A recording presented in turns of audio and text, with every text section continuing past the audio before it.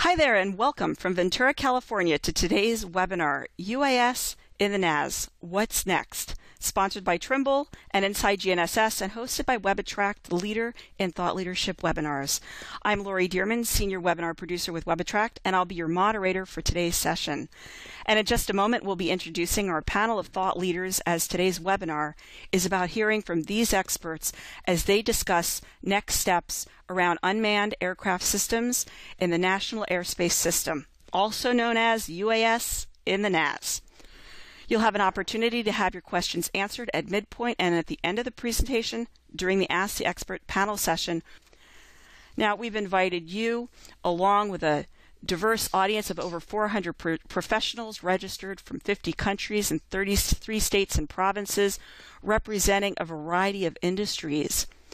And over the next 90 minutes, regardless of your industry segment or your location, we're confident that you'll find today's webinar of value. Before we get started, Glenn Gibbons, editor and publisher at Inside GNSS, would like to take just a moment to welcome you. Over to you, Glenn. Thank you, Lori.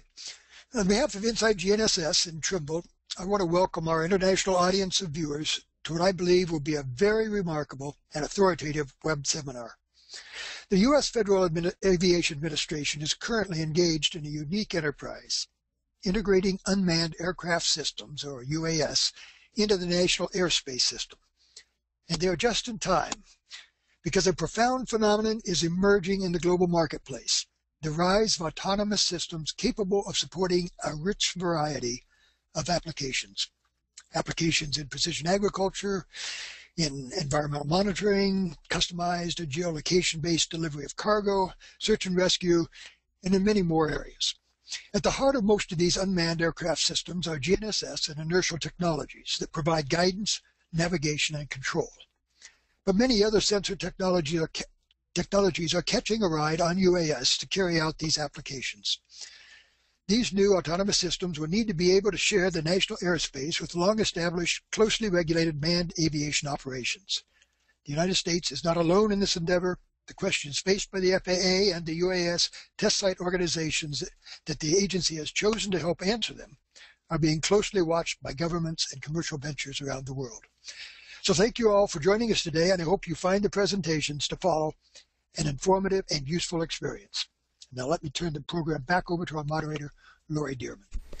Well, thank you, Glenn, for setting the stage. And folks, we're going to get started with our very first poll question. We'd like to hear from each of you. What is your biggest concern around UAS? In this case, we'd like you to pick just one. Is it safety, public acceptance, standards, privacy, or maybe something else? All right. Looks like safety came in at number one, 41%. We've got public acceptance at 17%. Standards, 26%, privacy, 8%, and some of you are citing other at 8%. So thank you for that input. I know it will be helpful for our presenters as they go through their content in the remainder of the program. And speaking of our presenters, I would like to go ahead and introduce our first presenter for today, Chuck Johnson.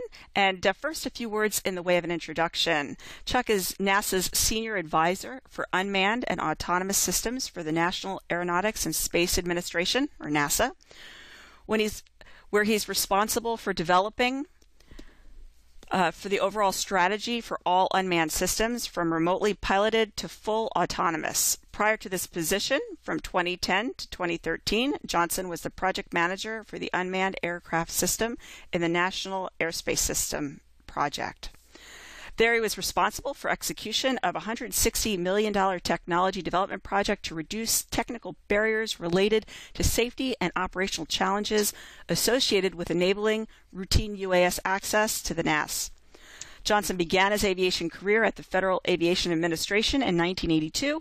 He earned his his BA degree in psychology from the University of Colorado and an MBA from San Diego State University. Chuck, it's fantastic to have you here. Welcome, and how are you? Excellent, Lori. Thanks for the introduction, and thanks to Inside GNSS and the good folks at WebAttract for putting this all together. Really appreciate it. So today, I want to talk a little bit about the aforementioned project, UAS integration and the NAS project under NASA, and what we're trying to do in terms of future autonomy research. So I want to start kind of with the problem statement and why UAS are unable to access the NAS today. It would seem to many folks like they're just another airplane. Why is there such a complication? So right now there's a lot of different things that have to be solved in terms of technical challenges that have to be overcome. Automated separation assurance integration with collision avoidance systems, robust communications technologies, robust human systems integration, and then the standardized safety and certification. And those were mentioned in the poll that you just took as being pretty important to the overall community, whether it's safety or standards. And part of the problem right now is that there exist very few regulations specifically addressing unmanned systems. Aviation regulations are built upon the condition of having a pilot actually in the cockpit in the aircraft.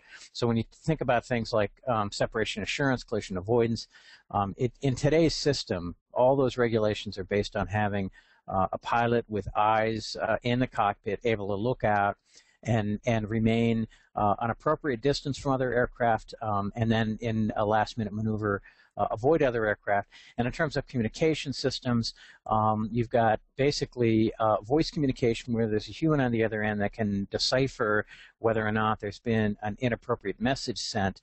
And for unmanned systems, much of it will be data link, and as a result of that, there could be the potential of spoofing a system. So what we're trying to do is we're looking at how we develop and ultimately validate the information, that the body of evidence that's required to have safe and secure UAS access to the national airspace. So our job has been to look at it from that perspective at NASA. And when we developed the UAS and the NAS project, we wanted to make sure that even though we, as a public agency, we have an interest in unmanned systems for primarily for the purposes of science missions, we recognize that there's also an emerging need to enable commercial applications. And we at NASA, of all the government agencies, the FAA is the regulator, DoD, DHS, they have their own specific missions for national security and defense. We at NASA are very interested in enabling commercial type applications. So we have the capabilities to do that. We looked at the national need for all the things that had to be done in order to get access, unencumbered access to the national airspace. And we looked at what our specific capabilities were, and we came up with this particular project to align those things that we do at NASA that we do uniquely or at least best in order to come up with research findings to reduce or eliminate technical barriers for UAS access. So we looked at command and control communication, human systems integration, some form of detect and avoid, separation assurance, sense and avoid interoperability, not just to detect and avoid, but how it interoperates with the rest of the system. Looked at certification and safety. And then one of the big keys that we have is that all of that information that we're trying to develop that would go ultimately to either the community of interest through RTCA or back to the FAA, we want to make sure that it's validated through a relevant test environment with integrated testing.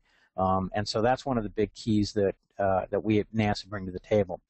When we went through the formulation for this, there are clearly a lot of key stakeholders throughout the world for UAS. It's a very important and emerging area of interest. And so there are a number of different groups that are out there working the problem, some that have been around for many, many years, and some that are a little newer.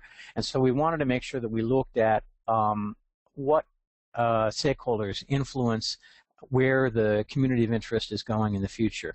So within NASA, we have things like the NASA Advisory Council, and there's an aeronautics committee under that, and there was a U.S. subcommittee that was developed under that to look at some of the things that we were doing specifically on the project. The FAA has their next-gen organization. They have a number of different organizations within the agency looking at either the operational side as the air navigation service provider or from the regulatory side. We have some government organizations like the Executive Committee for U.S. Access. We've looked at all sorts of different communities of interest, including industry, RTCA, looking at internationally at the World Radio Conference, at ICAO. So all of those communities of interest came together to solve some of the various problems, and so we are working diligently with as many of those as we can to make sure that we're doing the right thing within our project. Also, within the FAA, they have very specific interest areas, and they have organizations that are involved in helping them kind of decide what the next steps are. So the RTCA, Special Committee 228, which right now is chartered to develop minimum operational performance standards for detect and avoid and for command and control communications. That U.S. Executive Committee that I mentioned, which are senior government officials that are trying to figure out how the agencies, particularly FAA, DoD, NASA, and DHS, can work together to solve these problems. The U.S. Advisory Rulemaking Committee, which is really co-led by industry and the FAA, to bring in the industry side of it. The Sense and Avoid Research Panel under the OSD, which looks at gaps and how we address them. The international forums, specifically ICAO and the International Telecommunication Union, where we're looking at things that have to do with international standards, and then looking at the FAA's next-gen organization and how we actually enable these access capabilities, not just in today's national airspace, but in the next gen. So when we at the project, and again, our perspective is for the project is near term, which is something very unique for NASA. We usually look at very far-term research, but we know for this UAS problem that from our perspective in the project, the operational view is to look at what we do over the next couple of years in order to enable access. And one of the keys to that is how we do this detect and avoid, sense and avoid activity. It's fairly easy to do something along the lines of a detect and avoid technology when you have cooperative aircraft that are part of the system, that have a transponder, so that air traffic control within the FAA knows where the aircraft are, often what their intent is. It's the non-cooperative aircraft that are much more challenging. Those are the ones that can fly perfectly legally in the system, but don't have to be talking to air traffic control, and in many cases don't have to be equipped with any sort of instrumentation. And this is where the pilot normally is able to look out the window and see and avoid those other aircraft and make sure that they stay well clear of those aircraft. With a system where the unmanned aircraft is being piloted remotely or being piloted just through autonomy, we have to figure out a way to technically address that issue.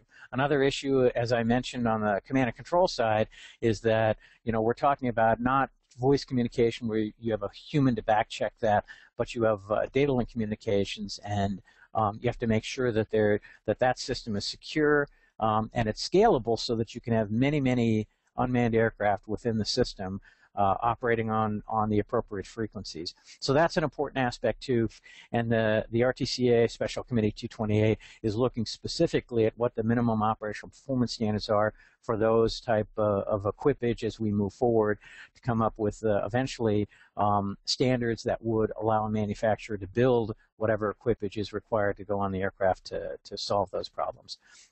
All that's wrapped together in human systems integration. You really have to understand the interaction between the pilot and the air traffic controller and how that all interoperates within the system. So that's a big part of what we're doing. And then we also in our project are looking at restricted category certification, how we might do something beyond what has been the FAA has been working on in the Arctic, and look at things like doing something like precision agriculture, looking at ways that we could enable that kind of an activity, and come up with standards so that someone could actually conduct a commercial operation in that arena.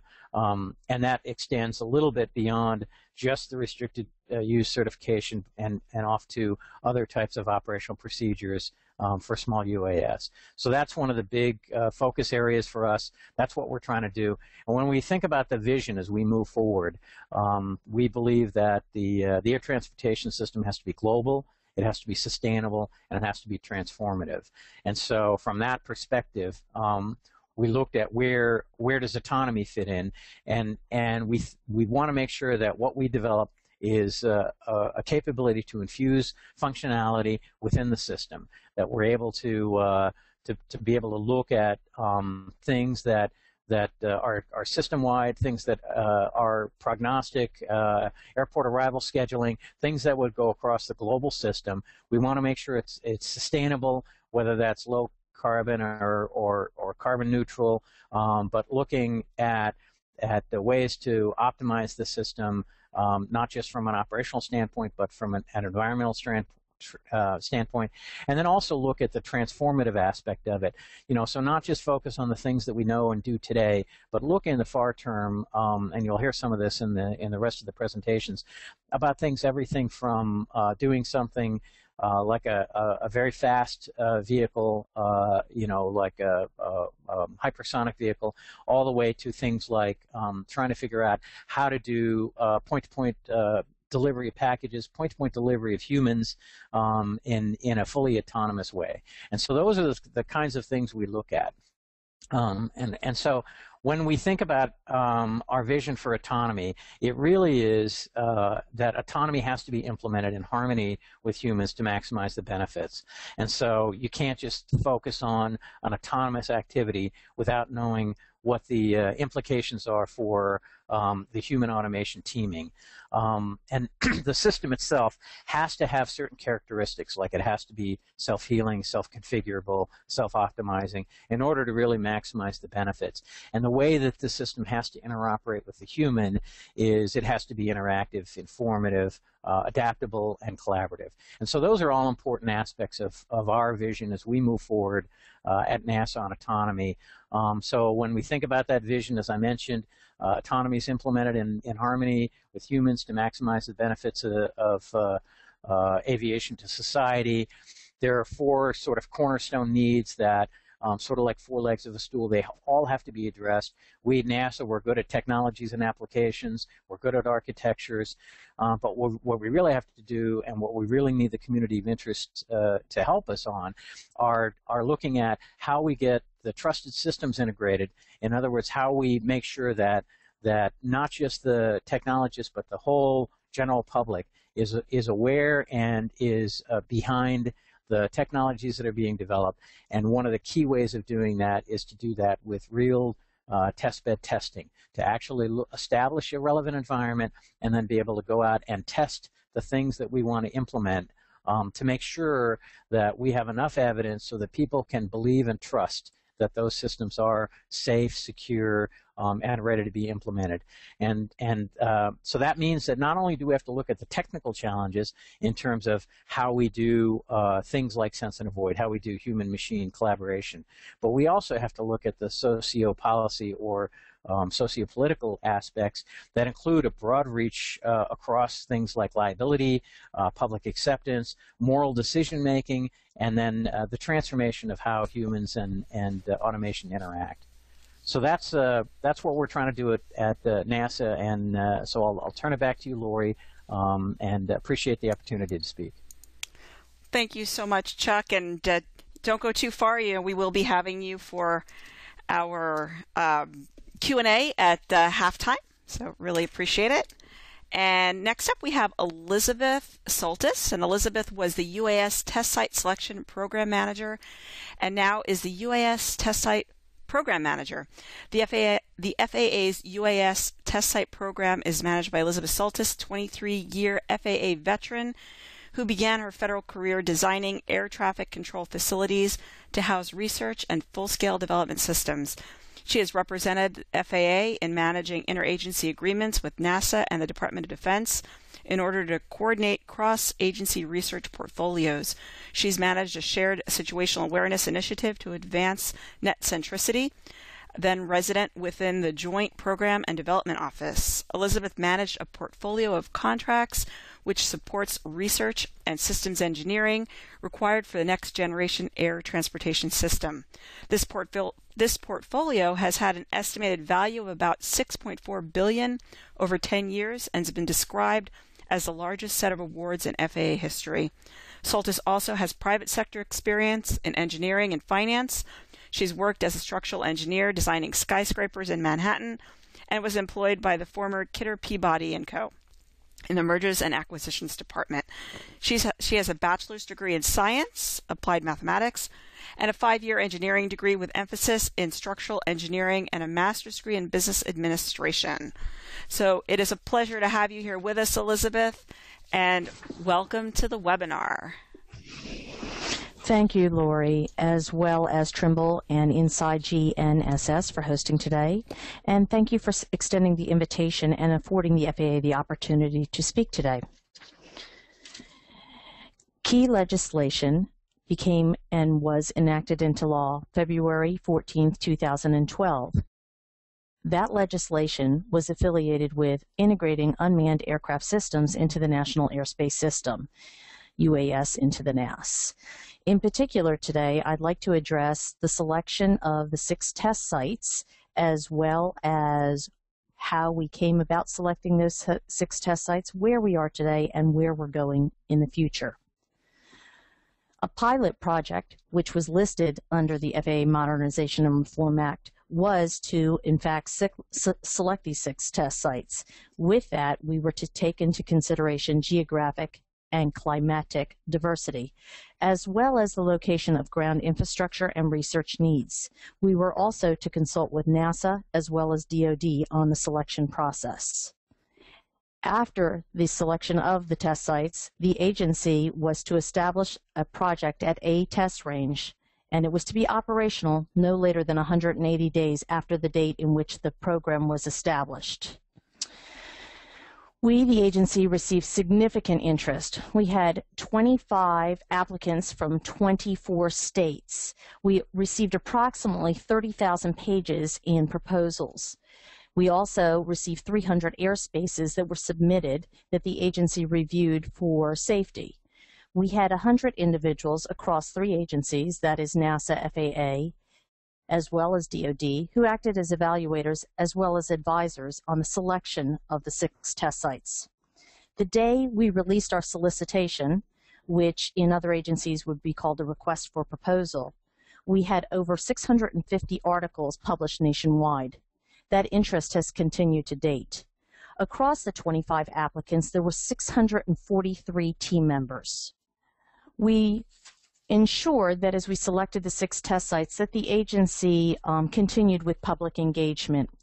So initially, prior to the release of the actual solicitation and soon after the law was enacted, we put out a PowerPoint briefing essentially on the Federal Register, and we held 2 days of public listening. And at that time, we had 800 registrants.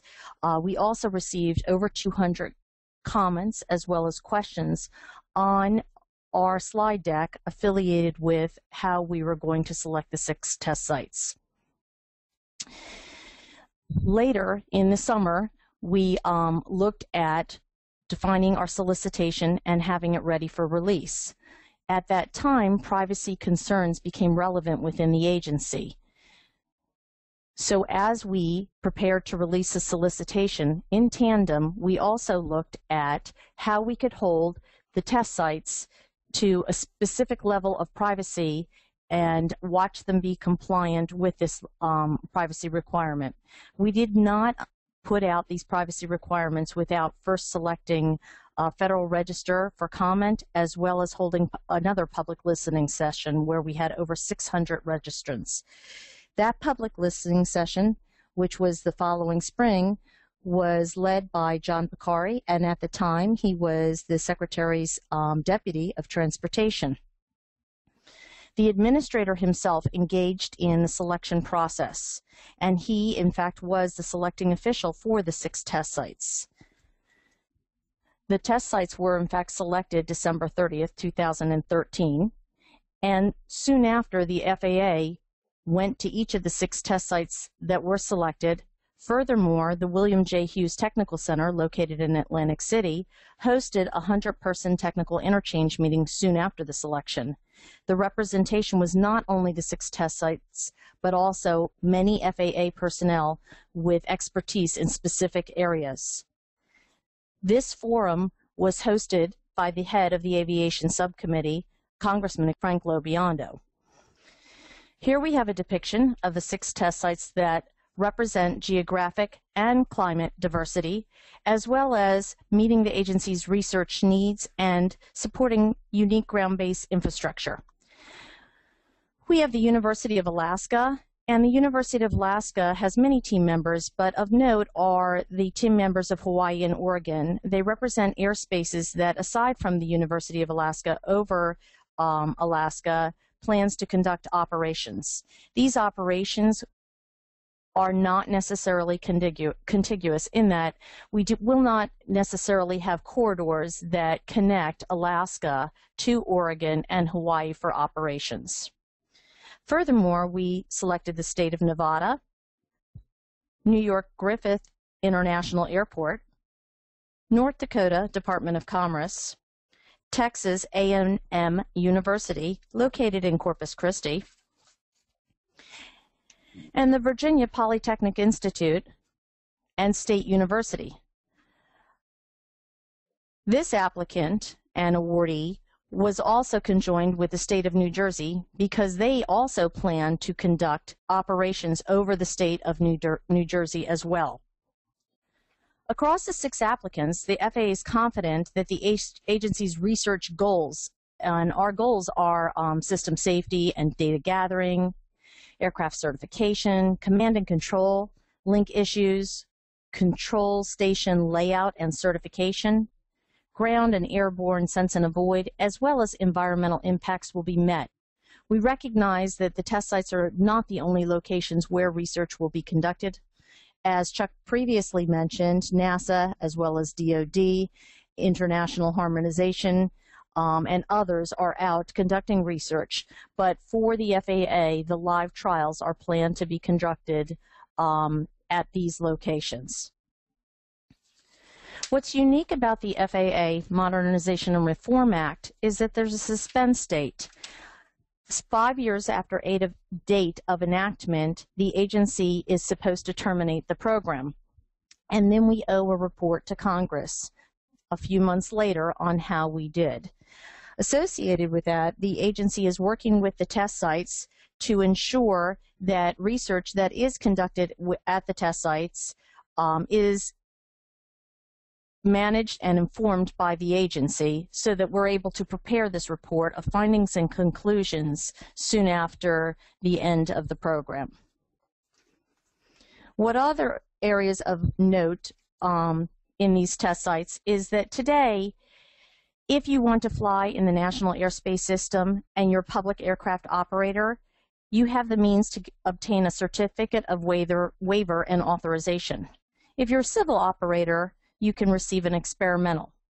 These test sites will be able to receive both. But beyond that authority that we would grant them either through an experimental and or a COA, we plan to bestow upon the test sites more latitude. And the way we plan to do that is that we have further requirements on these test sites than we do for either of the applicants in the experimental on the civil side arena and or on the public side through COAs. Through a trusted relationship of understanding that they have a repeatable safety management system, as well as other areas that we are requiring the test sites to adhere to, the agency will work with the test sites to afford this latitude.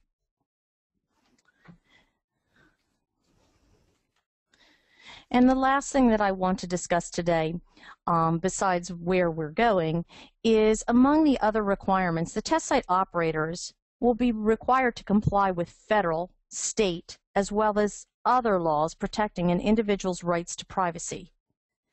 They must have publicly available privacy policies and a written plan for data use and retention. Some of the data that the test sites will have will not be of interest to the agency. They also must conduct an annual review of privacy practices that allow for public comment. The agency is working with the test sites on data and who will host the data and what research will be accomplished. The agency is working on a plan where some of the data will be held by the actual test sites and retained by the test sites, and upon the agency's need, we will request this data, predicated on, of course, the research that the test sites will be accomplishing. Furthermore, the agency has its own data.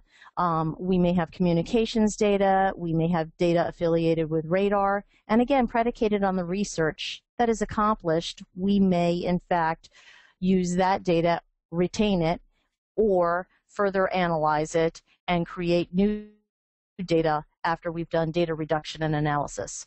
All these findings are planned to be collaborative in order to help us with the certification process and expanding integration into the NAS.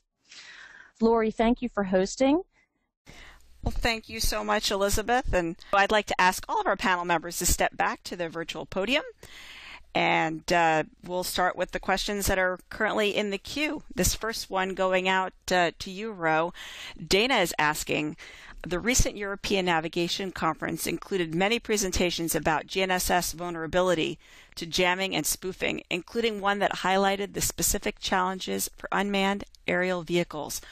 What kind of resilient navigation systems are being developed and planned to counter jamming and spoofing? Thank you, Lori. I'd like to address that in two areas. First is that the jamming and spoofing is an issue primarily for the communications link. So a portion of the answer has to be addressing means of doing communication links which do not have a vulnerability to jamming and spoofing. And you can never solve that problem perfectly, but there's a great number of solutions that have been developed in DoD and expanded into the civilian world over the years, going back, 30 years I think now, that can do that.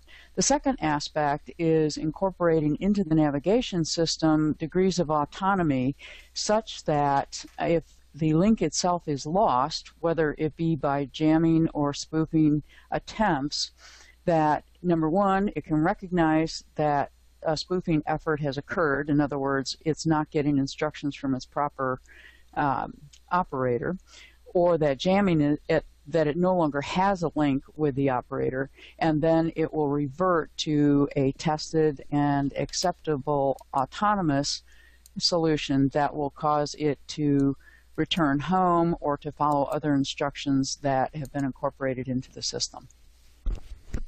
All right, thanks so much, Ro. This next one going over to you, Chuck. Daryl's asking, do you think automatic avoidance technology will ever be good enough to ensure safety in the NAS? Yeah, absolutely, I do. I think that technologically, in fact, I think that what we will come up with will be probably better than the average human, and as a result, I think that a lot of the technologies that we develop will be able to make their way back onto particularly general aviation aircraft to assist in the human pilot actually being able to avoid some accidents. I mean, we see today that a lot of our safety issues in terms of aircraft that either have near misses or have collisions are oftentimes on the general aviation side. And I think that the technologies that we develop will actually not only be good enough to safely integrate UAS in the NAS, but also be able to be retrofitted back to help the rest of the general aviation community. All right, thank you. And this one over to you, John. Bet's asking, or I think it might be Betty, the future up there now seems to assume only the larger UAS that need runways. What about the very small UAS that are within the reach of the general public? Well, I think there are actually two parts to that question, and the first is that there will be some small UAS rules coming out later this year, and Elizabeth may want to comment on that a little bit later, that will provide us with a means for how we're going to use small UAS for commercial purposes. The second piece of it is that there is an intent to permit radio-controlled aircraft or hobbyists to continue to fly these RC aircraft that in a lot of cases don't look a whole lot different than the vehicles that are being flown for commercial purposes on the smaller end. So a lot of the quadcopters that we see flying around with a GoPro camera will actually have some commercial applications in the not too distant future. So I think there's a lot of attention being paid to that, and we expect that the industry is really going to be focused in that area for the foreseeable future. I think we're thinking 80 to 90% of the industry is going to be in the small UAS world. So we are very much looking at the smalls. Okay. All right, this next question for you, Elizabeth, and Frank is asking, what sort of timeframes are you looking at in getting all of this at least minimally operational?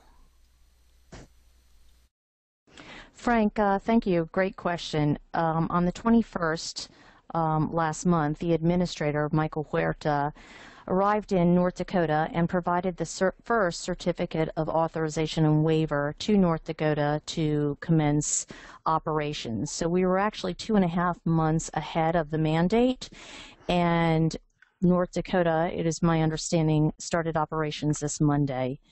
Furthermore, the administrator this past weekend, as well as Monday, visited Alaska and again handed a certificate of authorization and waiver to Alaska, and I think Ro will elaborate further on that, as far as being able to conduct operations. And that was with specific airframes for both North Dakota as well as Alaska in specific airspaces that had been approved by air traffic and coordinated. And again, Alaska commenced operations, and this was 2 months ahead of schedule. So we're looking at conducting operations at all 6 test sites, hopefully within 6 months from the date of selection. And currently, the agency has 9 additional certificates of authorization and waiver that are UAS test site centric. They're a little unique. They require more than the common COA. And we are looking at those. Several of the test sites have provided more than one airspace and more than one airframe requesting to conduct operations. All right, and thank you. And folks, that's all we have time for in terms of questions at this midpoint. We will be coming back in and answering more of your questions at the end of the program.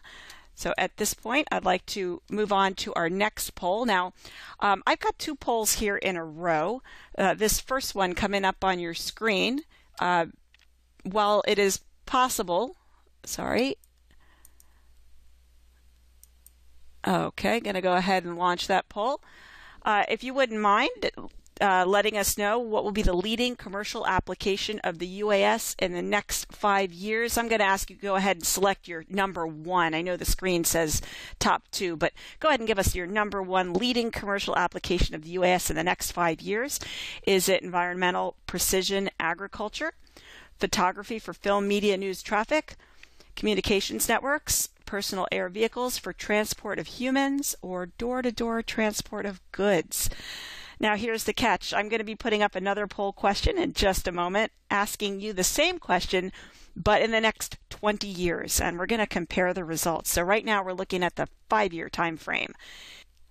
And let's take a look at the 20 years. And again, I'm going to ask you, go ahead and just select your top 1. I realize that there's a possibility of selecting more, but go ahead and give us your top leading commercial application in the next 20 years. Okay, let's look at that first poll that we put out, and I'm showing 33% environmental, 57% photography for film, media, news, and traffic, and you can see a smattering of the other 3. Any comments from our panel on this question in the 5-year mark? Lori, this is John Green. I think that the top two areas are the ones that I would agree with are going to be the ones that we're going to see the most of.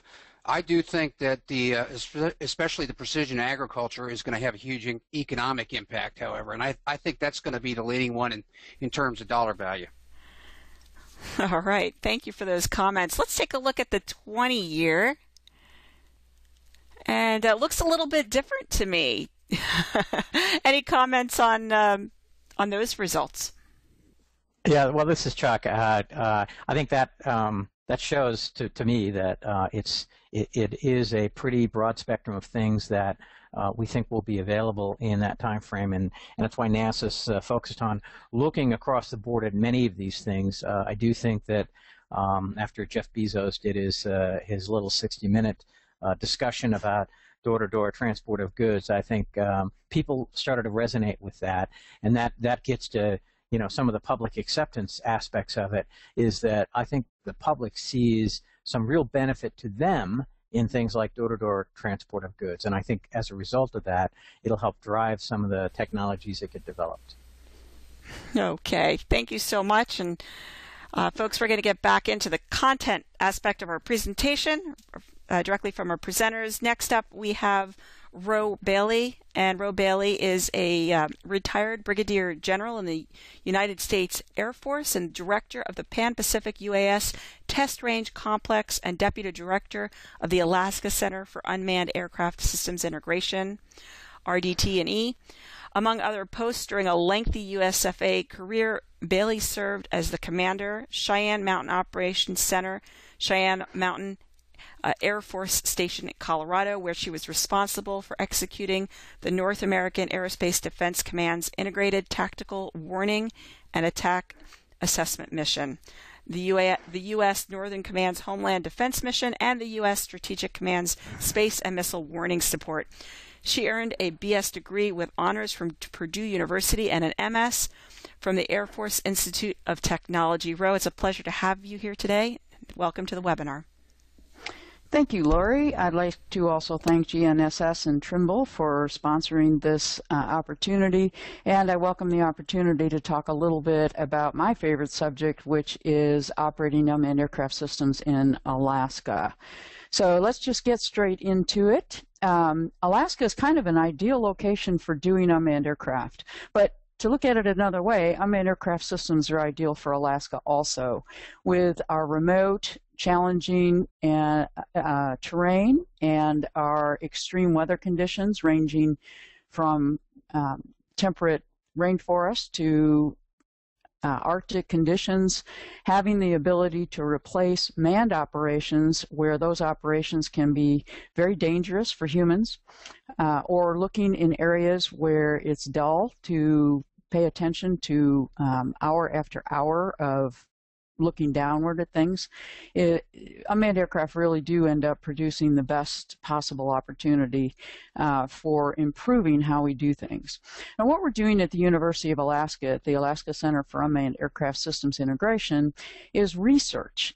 Primarily for small unmanned aircraft systems, we would look at integrating unique payloads and finding new ways of operating the systems, we call it Pathfinder missions, within government and science communities, and with a particular emphasis on the Arctic region.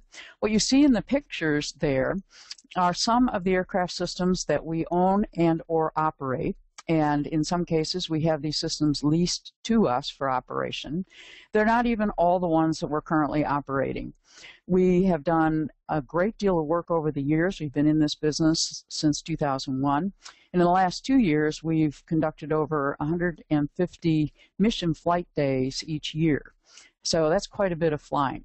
Now, a lot of people know that the military use unmanned aircraft systems already. But what are the civilian applications? We've heard a little bit of talk about precision agriculture. For us, it really is about research. We have been doing data collection for ourselves, for other universities, and by that I mean the scientists who are faculty here. We've done it for federal and state agencies who have very specific areas that they'd like to investigate for the potential use of unmanned aircraft systems, and as well for private businesses. But I emphasize what we're doing isn't commercial. We're doing research. We've done mapping. There's a unique capability taking on that dull aspect of small unmanned aircraft systems to take detailed pictures, very precise times, and then after they land, doing some post-processing to create these very detailed maps. In the world of civil support, we can very quickly respond to emergencies. We can assist with finding victims using our search and rescue capabilities. We can use these systems to monitor various species that are challenged due to climate change, for example, or for herd management. That could be for ranchers, or it could also be for fish and wildlife hunting management. We can assist with spill response for oil spill, and in Alaska that's a big deal because there's a lot of that going on. Law enforcement is interested in order to be able to do forensic mapping of traffic accidents, for example. And of course, we've heard many different ideas about how commercial interests are involved. But I emphasize again, the work that we do is research. We're looking into how these systems could be used. So let's look at a couple of them. Here's one of them. This is in the public safety arena. It's an exercise that we did for the Guard, and the purpose was to assess the ability of unmanned aircraft systems to improve response to a major aircraft crash with mass casualties. And so we took 2 unmanned aircraft systems out to Bethel, Alaska. The temperatures ranged from -35 to -50 in the few days that we were out there. There was manned aviation, so we needed to coordinate with the manned aviation in the process. And one accomplishment that we made in that particular exercise is that we were able to locate all of the live victims out there in a space of 2 hours, where the ordinary approach, which was also undertaken, took 12 hours to find them. In those temperatures, I can tell you the chances of survival of all the victims would have been very slim. And so we determined that this was a very significant capability to add to the kit bag for search and rescue. And we did some mapping and some other things as well.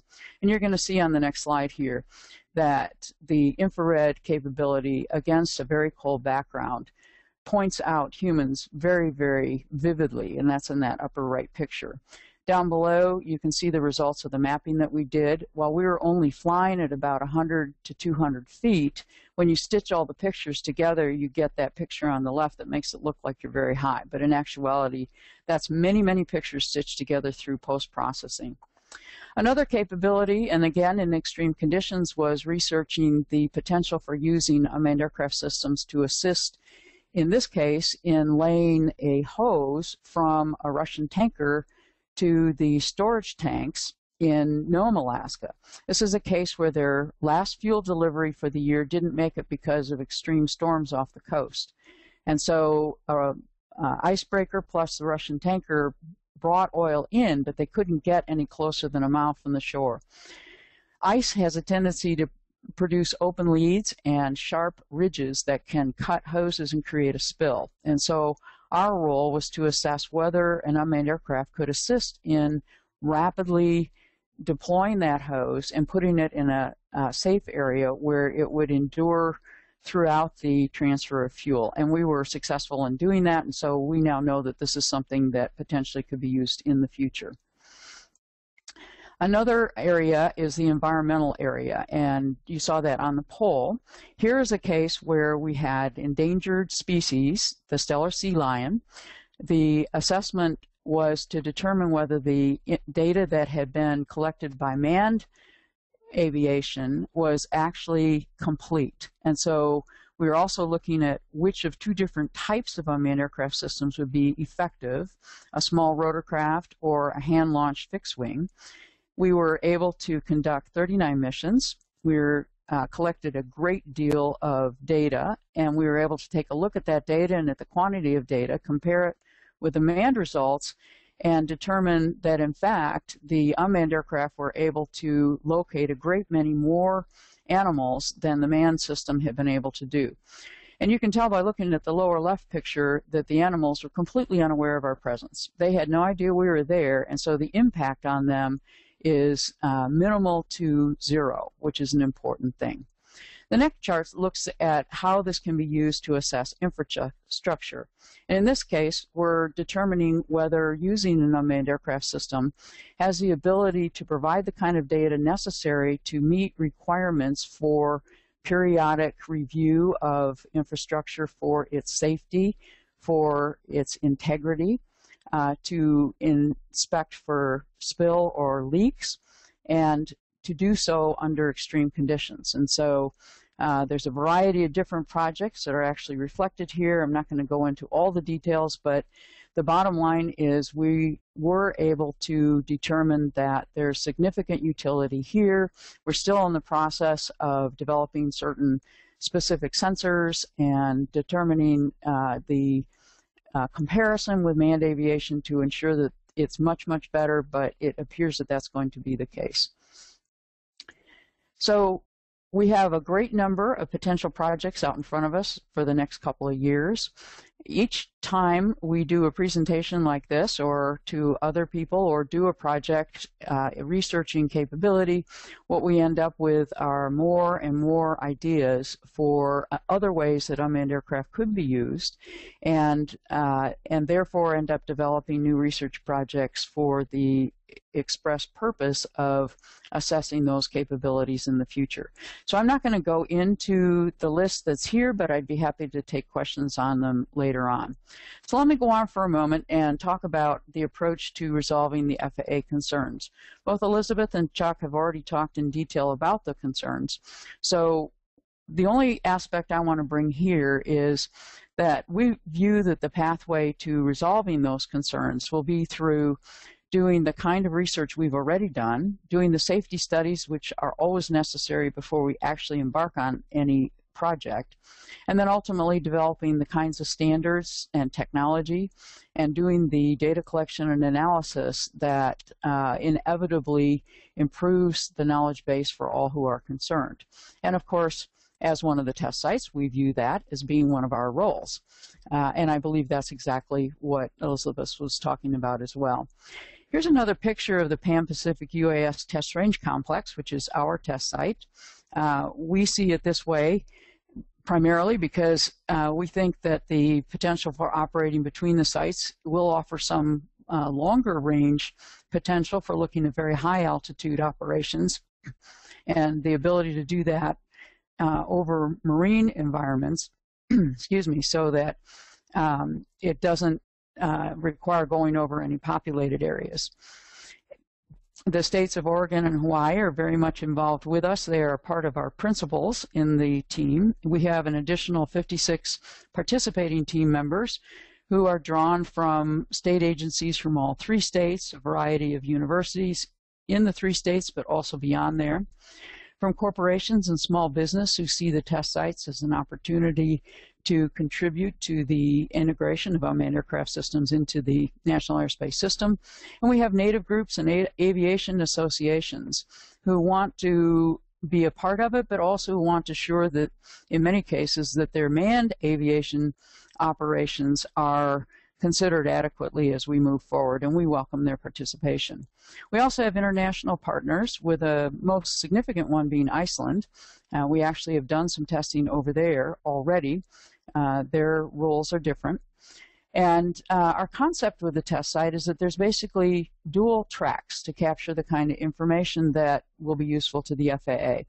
The obvious one is clients who desire to test their unmanned aircraft systems, but not only their aircraft, also related systems such as ground-based sense and avoid systems. And then the projects that we normally get under the Alaska Center, because you can collect data from everything you do, as I've already discussed. The next topic area is looking at the Arctic airspace, which was created as a part of the FAA Modernization and Reform Act.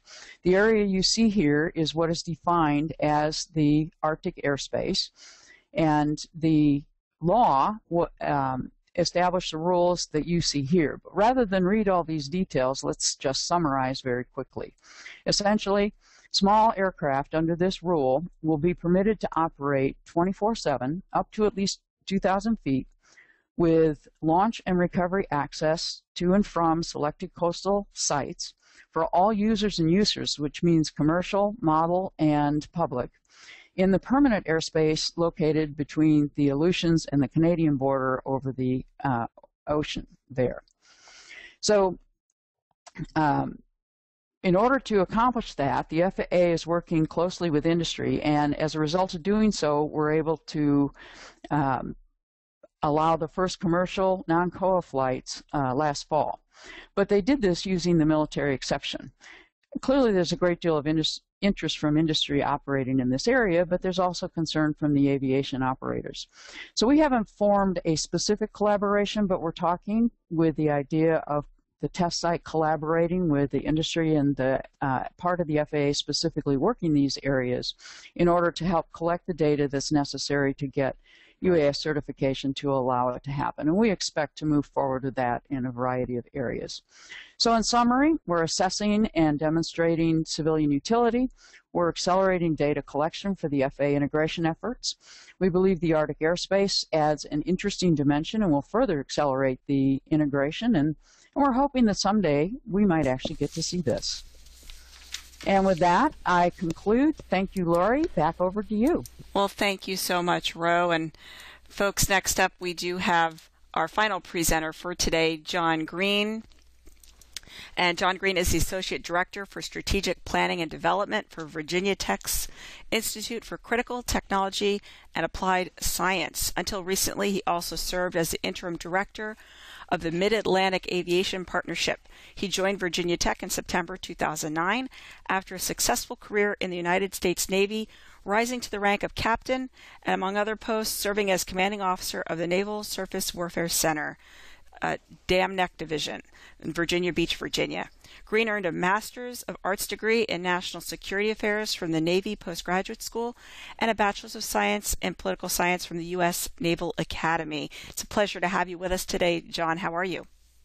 I'm fine, Lori, and thank you, and thank you to Inside GNSS and Trimble to the opportunity today. I'm honored to be part of this panel. So I've got just a few slides that I'm going to share with you to talk about what the future looks like, and then discuss some of the discrete steps that I think that we're going to see over the next few years.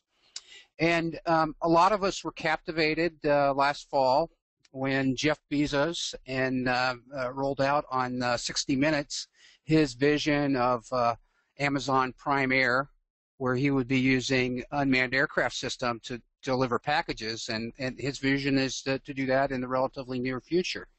And so I think a lot of us has started to think about this as the end state, and this is where we're going, but I think it's a little bit more complicated than that, and I think we're looking at something a little bit more like this, where perhaps this vehicle is the Amazon vehicle, but we've got a Target vehicle over here, and maybe this one's Walmart. This one is a police vehicle that is doing a survey of an accident scene. This one right here may be the 6 o'clock news taking footage that will share. And this one up here may be the FedEx vehicle that is going to be delivering packages from New York to Los Angeles that will then be delivered on an Amazon vehicle sometime in the future. So we get a lot more complicated airspace. And so the view that one company could be out there and flying some of these things around from a distribution center to people's houses is probably something that could be done in the relatively near future. But if you get multiple vehicles from different organizations that aren't coordinated, that's where our problems come. And that's why it's going to take us a little while to do this. And it gets even a little bit more complicated, because if you can deliver packages, you can deliver people too. So the potential for personal air vehicles flying around the cities in the thousands or maybe hundreds of thousands or even millions is not out of the question in the near future or in the future. And I know that the folks at NASA have been looking at this for some time. So the future of unmanned aircraft systems is really exciting. but it's going to take us a while to get there. And with that, I'll talk about the steps that we are going to have to take in order to achieve that future. And the first one is where we are today. And Elizabeth and Roe have talked about what's going on in the test sites. We at Virginia Tech have one as well, and the 6 test sites are working together to try and develop a body of data, and that data is then going to allow the FAA to make informed, data-driven decisions about what can fly where under what circumstances. So as we fly more, we'll be able to better assess the risk and make better decisions about what is safe to fly under certain circumstances. So step number 1 is allowing small UAS to fly within visual line of sight. And this is a thing that we expect our small UAS rules will allow us the pathway to achieve in the next couple of years. We'll be doing this in low-risk airspace at low altitudes, basically where no one else is flying, and we'll specify a distance from airports that we're going to have to keep away. So there are going to be some significant limitations on where we fly, and but even with that, there will be some tremendous possibilities for application. The first one we've talked about is agriculture, and we think that's huge. Emergency response is another one. We see the potential for unmanned aircraft to significantly improve responses to situations like Roe discussed earlier. We think that there's some infrastructure inspections that we can do in line of sight very quickly. These would be things like bridges, cell phone towers, maybe power line towers. We can do inspection, and the last thing is that UAVs have been used for some time by the military for imagery, and we think that photography is going to be, again, a huge thing that we'll be able to do. So the media will be using those under these restrictions. So we're not going to be probably flying in downtown New York taking video in the short term, but eventually we're going to get there. So the challenges, and one of them that Chuck pointed out earlier, is the uncooperative aircraft, the aircraft that does not have a transponder, so we can't tell automatically where it is. And the way we get around that over the short term in these visual line of sight operations is we have a safety officer that can put the unmanned aircraft in a safe condition, either on the ground or avoid the uncooperative aircraft as it comes in. And then the policy issues that we're going to need to address over the immediate future is how do we certify a particular UAS as safe and ready to fly, and what are the qualifications that are required for a pilot in order to fly these aircraft. So that's what going to be our first step, and the next one is similar in that we will be again flying small UAS, so probably under 55 pounds. But in this case, we'll be going further distances. So we'll be going beyond line of sight. Same type of airspace. We'll keep our distance from airports. We'll be low. We'll be in areas that there's not a whole lot of traffic. And this will expand our opportunities for applications such as longer range emergency response, so search and rescue type operations. Pipeline inspections is something that a number of companies are very interested in, and Roe's already been involved in doing some of that up in Alaska. And she mentioned the potential for fisheries and wildlife management that we think is really going to be a boon to some of the federal agencies and state agencies.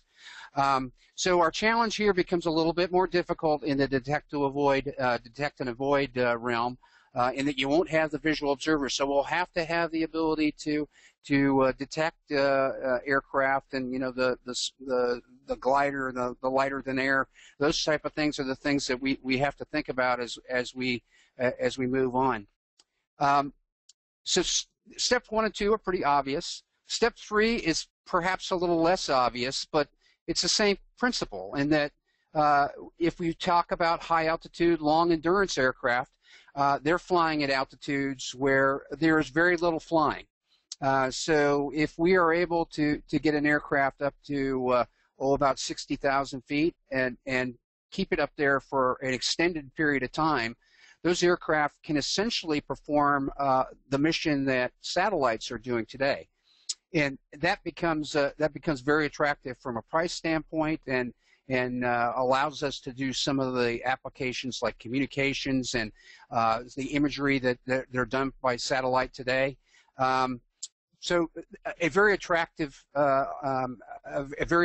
opportunity for sort of the midterm.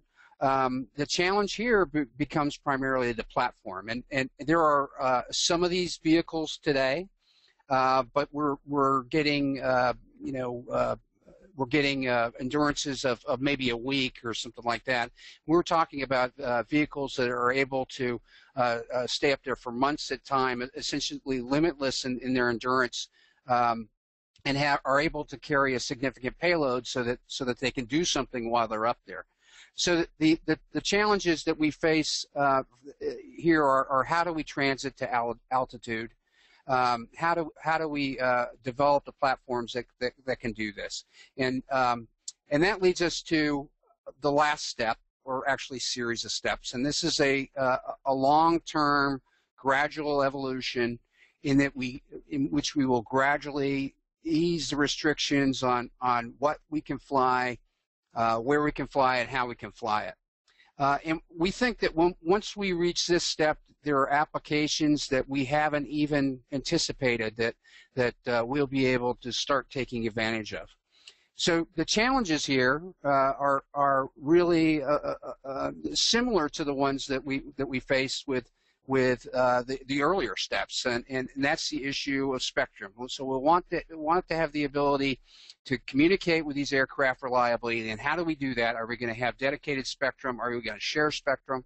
And we've talked a little bit earlier about the importance of reliability in terms of cybersecurity. So while these are challenges that we face in the short term with the smaller aircraft, and that we are working on today, these really become salient when we start talking about larger aircraft, and we talk about thousands or perhaps hundreds of thousands of these vehicles flying around. So in the policy realm, this brings into the issue the concept of the dedicated pilot. So today, the intention of the FAA for the immediate future is that each vehicle will have a single pilot that will be dedicated to operating that vehicle safely. Now, that's certainly not the view that Jeff Bezos has for how Amazon is going to operate. He's viewing a fleet of these with a number of pilots or operators that would control several aircraft, and autonomy would allow us to fly these vehicles safely. So we've got some policy issues and some human systems integration issues that we're going to have to deal with in order to complete this evolution. So this one's going to take us a while. So I think that the bottom line here is that, we've got some really exciting things coming in the world of UAS technologies. I expect that we're going to see a relatively slow rollout of these technologies, and we're going to see the smalls flying first in relatively limited roles. And there are some technical challenges that we have to face, but the largest obstacles are policy in nature. And so with that, I will turn it over to you, Lori. Thank you so much, John. And folks, I have up on the screen some next steps. So certainly if you're interested to go out on the internet to www.insidegnss.com/webinars, you'll find a link to the PDF of today's presentation if you'd like to review it again, and as well a PDF version of resources that our presenters have shared with us for all of you for future reference. As well, if you'd like to contact any of our speakers on the line today, you've got their email addresses here on the screen. Of course, it will be in that presentation that you can download from the website at your convenience. At this point, I would like to ask all of our speakers to step back to the virtual podium, if you would, and we'll start to address some of these questions that are coming in. This first one is going to go over to you, Elizabeth, and the question is, what is the agency requesting that the test sites research? So the agency is actually not requesting that the test sites research anything, and the reason is the agency currently does not have a budget line item for the test sites. The agency is collaborating with the test sites. We're reviewing their research portfolio, and as they apply to conduct operations, we're very cognizant of their research curriculum. But at this juncture, again, we're not in a task order driven environment where we have a contract and we're paying the test sites to research. So we have no authority to exclusively ask them to conduct research on our behalf at this juncture. Thank you, Elizabeth. Next one here for John. Bill's asking, can you elaborate on what the policy issues are?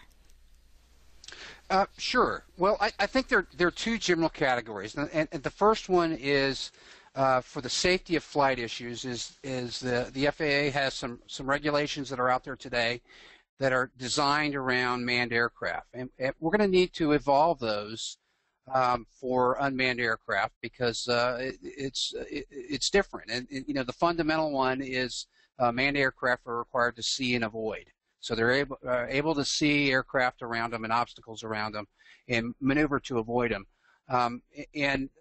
Seeing, as defined by the FAA, includes or requires that you have a human eyeball in the loop. So our vehicles may have electro-optical sensors, but they won't have the field of view that you have from a human eyeball. The sense of perception may be a little bit challenging. So we've got to work on that. So that's number one. The second one, I think, is the social aspects, and the primary one today is privacy. So what can a law enforcement agency use unmanned aircraft for? And perhaps more salient, and the one I really think about a lot is what can a private citizen use his radio-controlled aircraft for? So, and the prime example is if I go over to my neighbor's house and stand on his lawn, he tells me to leave, I'm trespassing, and I'm required to leave, or I can be arrested. I can fly an unmanned aircraft over his lawn. And probably not be trespassing at the moment. So we've got to figure out what the right rules are to make sure that we're meeting those privacy requirements. Okay, thank you so much. This one over to you, Chuck. John is asking, the issue of DAA between UAS and non-cooperative aircraft seems to assume that they will occupy the same airspace legally. Is this not a major risk, at least within the first years of deployment? Do you believe that segregation through zoning and separation regulations can be implemented in the early stages of development to preclude this issue? Okay, well, thanks for that question. It's really one that I guess I'd like to expand on. First off, I think that our philosophy at NASA has been, and by the way, that's a big policy question, our approach at NASA has been that we want to integrate unmanned aircraft and not segregate them. I think that, and I spent 11 years in the FAA as an air traffic controller and have a lot of respect for the general aviation community and the airspace that they operate in. And so what we really want to do, and we think we can do, is find a way to safely integrate unmanned aircraft with manned aircraft. So whether or not it's at a low altitude or at a high altitude, I think we can do that. And a lot of things that RTCA SC228 has been working on, and we've been heavily involved in 228. We were kind of the front runners for setting up 203 and actually have followed through with 228. We're the organization really providing the majority of the data to validate the minimum operational performance standards, but that's all getting to try to have unmanned aircraft integrated and not segregated. I think that as we move forward, the FAA could try to do something where they put off a segregated segment of airspace and basically say, in order to operate in there, you have to have certain equipage, such as using some sort of a ADS-B, but the problem is then you're taking away some of the rights of of those that would like to fly without that equipage. So we think that you can actually have the best of both worlds and be able to do that. And one of the other things that we're looking at in terms of overall getting unmanned aircraft in the nest, particularly at the low altitude, is trying to figure out how to integrate in the future, how to integrate unmanned aircraft in the same regime where there's a lot of smaller aircraft operating today, helicopters, crop dusters, etc. And one of the big research activities being led out of NASA Ames Research Center by Dr. Parmal Koperdiker is the unmanned aircraft system traffic management, which is taking a look at how you would manage all of the aircraft in there, whether they're remotely piloted, unmanned, or autonomous, or manned aircraft, and how they could interoperate within that system. So even at the low altitude, where there's a lot of challenges and there'll be a lot of vehicles, we believe the way forward is integration, not segregation. Okay, thank you.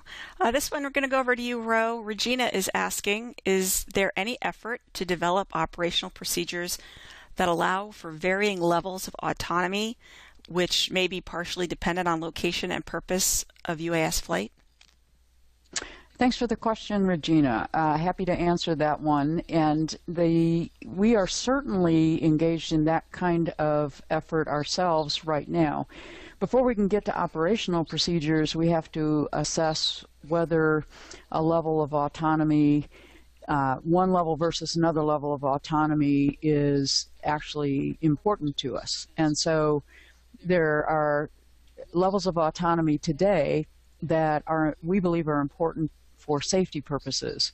That is, if we lose the link, it's important to us to know for sure that the system is capable of performing the lost link procedures that were approved. And so that's an important one to have there, we believe, in almost everything. But then when you get to more significant levels of autonomy where perhaps at the ultimate level is you send it off on a mission and it takes care of the entire mission and you don't communicate with it again until it gets back, then I think you are right. It's going to be very dependent on location and what the purpose is. If we're sending the system 300 miles out over the Chukchi Sea towards the North Pole, we can be pretty confident that at about 1,000 feet there aren't too many other aircraft out there, as in none. And so it's very reasonable to consider that that level of autonomy is acceptable. But if we're doing it in Fairbanks or we're doing it in more populated areas anywhere in the country, then we're going to need to have the human in the loop and able to interact and immediately respond to react to any kind of change in the environment that could create a safety risk of some kind.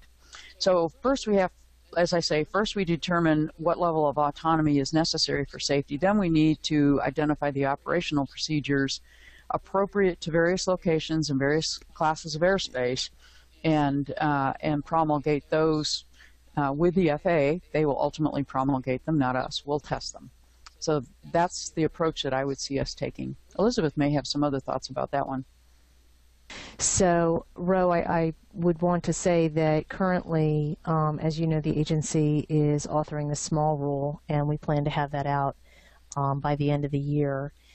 That rule and the way it's structured right now is being held pretty tightly in the agency. Or NASA would probably be delving in further right now on that type of environment. Chuck? Thanks. I don't have anything else to add because I think I didn't quite hear the last part of your comment. So I think I'll just wait for the next question. Fair enough. And while I've got you, Chuck, how about I go over to you? Rakesh is asking, with increase in number of UAS in future as expected, how do we take care of security and integrity of existing helicopters, low-flying vehicles already in use?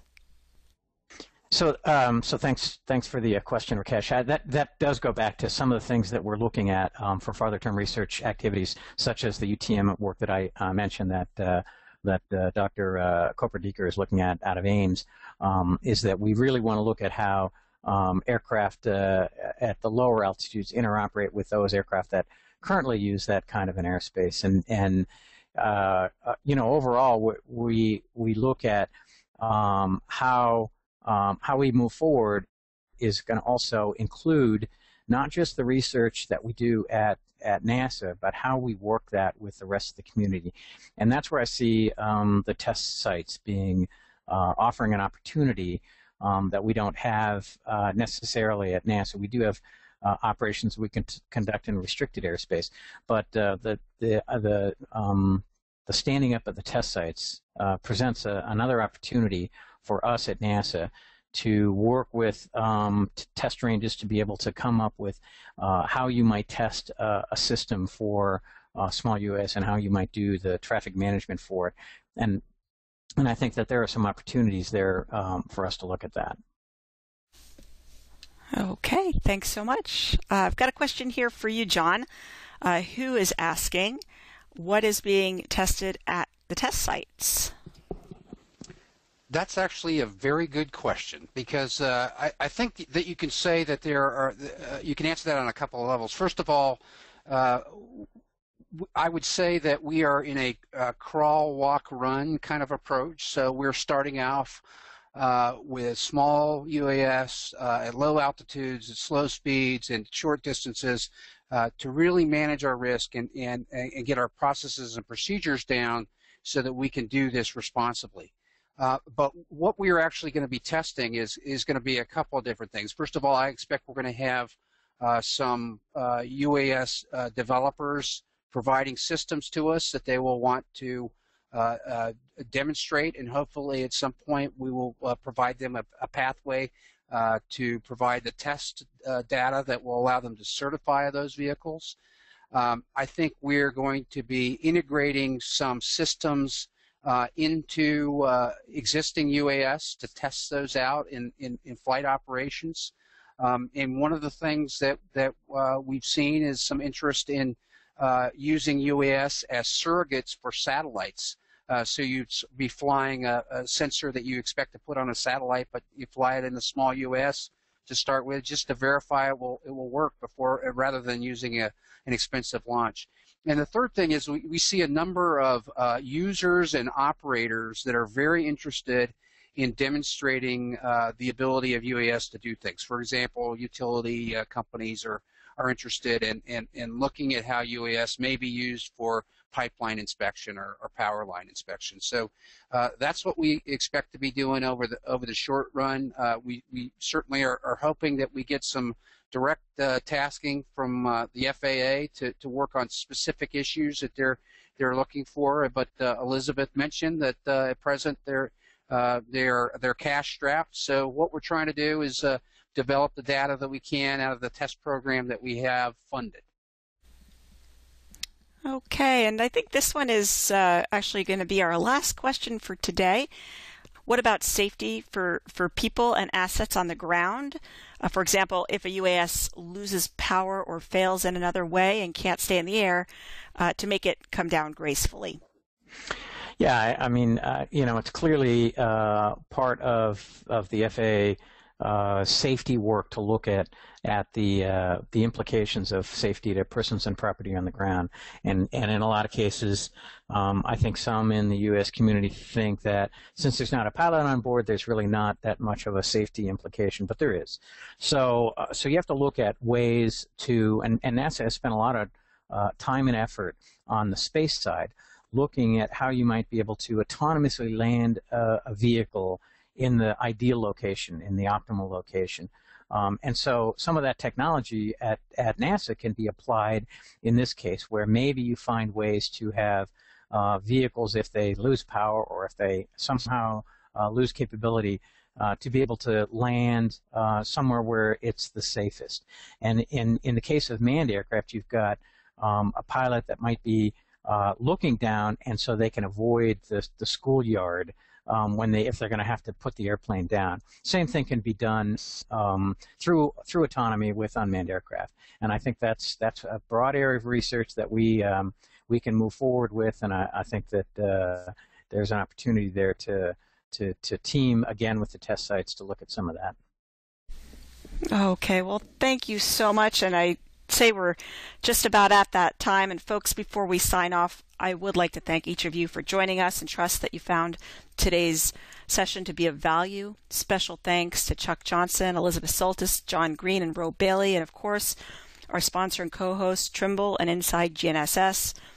And also, quick thanks to our behind-the-scenes producer, Patty Van Hooser, for all the support. Thank you all for joining us. This is Lori Dearman saying have a great rest of the week.